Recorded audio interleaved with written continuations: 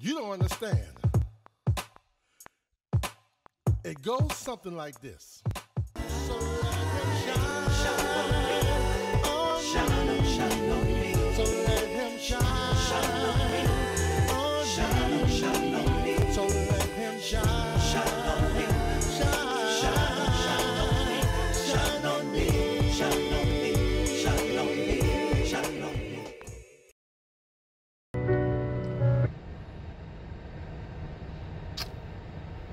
So we're going to continue to talk about the gun violence, how we need to stop the gun violence, how we need to embrace our young people, embrace their hurt, embrace their cry, embrace their anguish, teach them for better choices, better decisions. We have to do it. If we don't do it, who's going to do it for them? You know, I look at, see my sons, I got 2 sons and they're growing up. And I'm grateful to God that they're not perfect young men, but they're going in the right direction because there was some daddy in their life. We got to be the children, the fathers of all those young people, the young girls, the young boys. We have to be the surrogate dads and moms to them. That's the only way they're going to be a change. That's the only way they're going to be a true transformation in their lives when they see someone is really caring for them, not just for a paycheck, not just for, political, take a picture, be politically correct, but we have to embrace our children. Statistics are showing the kids are dying, suicide is up. What are you going to do? I'm challenging you. Give the world love is not, I say it again, not just a moment, but a movement.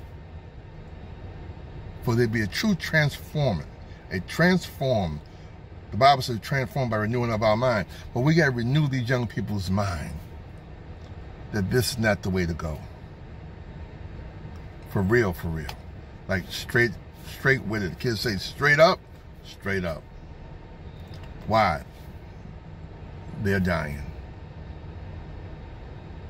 And we can't stick our head in the sand like we don't see it. We see it.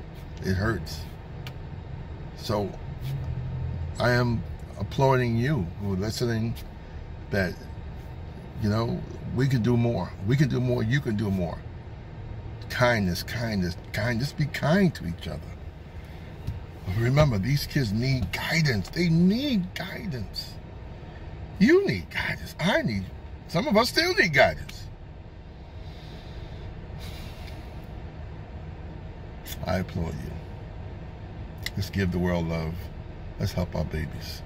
Let's help these young girls and boys have a better future than their present situation. God bless you.